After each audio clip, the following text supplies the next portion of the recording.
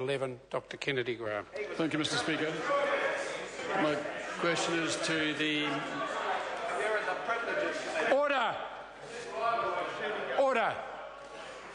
Allow Dr Kennedy Graham to ask his question. My question is to the Minister for Climate Change Issues. Has he asked for any advice of the potential profit made by companies... Order!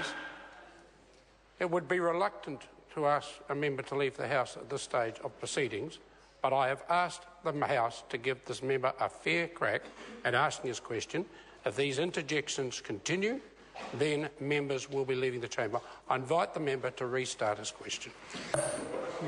To the Minister for Climate Change Issues, has he asked for any advice of the potential profit made by companies which were given free New Zealand units under industrial allocations in the emissions trading scheme, submitting cheaper offshore units instead to meet their liabilities? If so, what was it? Mr Speaker. Honourable Tim Grosser. No, because unlike non-industrial users of the ETS, participants of the ETS, the industrial participants in the ETS do not have the luxury of opting in and opting out and opting in again to the scheme. Supplementary question, Dr Kennedy Graham.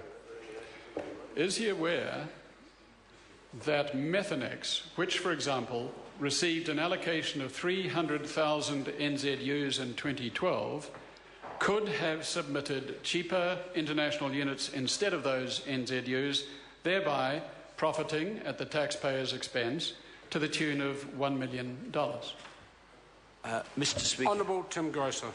Mr Speaker, this goes to the heart of the issue.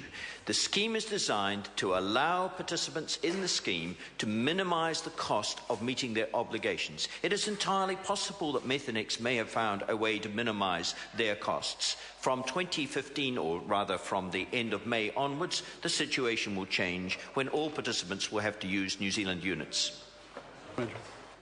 Supplementary. Supplementary question, Dr Kennedy Graham. When he said yesterday, in answer to a question, that he was, quote, happy with companies maximising their fiscal position under the ETS, was he talking about the possibility of New Zealand Steel making $3 million because his government refuses to stop the flow of cheap credits into New Zealand? Mr Speaker, this is essentially relitigating exactly the same point. The reality is that we expect companies to behave like rational economic actors if the way they can meet their obligations involves using certain types of units that meet the standards of environmental integrity we've set. That's exactly what we would expect to happen. Supplementary question, Dr. Yes, Kennedy Graham. Does he think New Zealand families will be equally happy as he is that these big companies are profiting from their pollution by playing the market?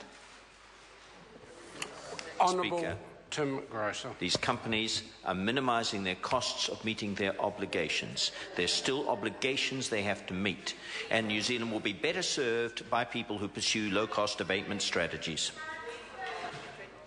Question. Supplementary question, Moana Maki. Supplementary to the Minister, does he appreciate that the only reason New Zealand met its international climate change obligations in the first commitment period of Kyoto was because of forestry? And if so, why is he unfairly targeting the post-1989 foresters whilst allowing everyone else to continue to engage in arbitrage with access to these cheap units? Honourable Tim Grosser.